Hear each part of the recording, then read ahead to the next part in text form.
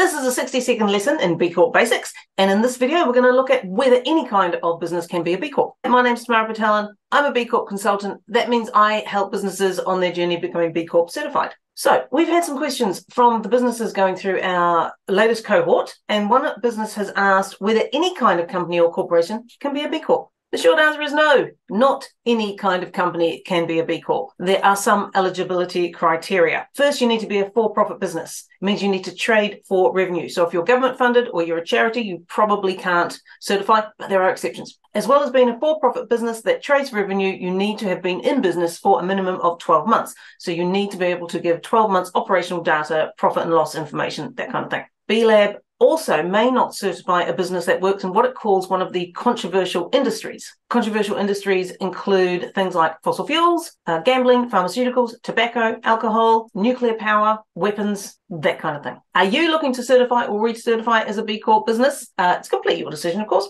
But if you are, and if you think one of the B Corp consultants on our team could help, please get in touch. growgood.co.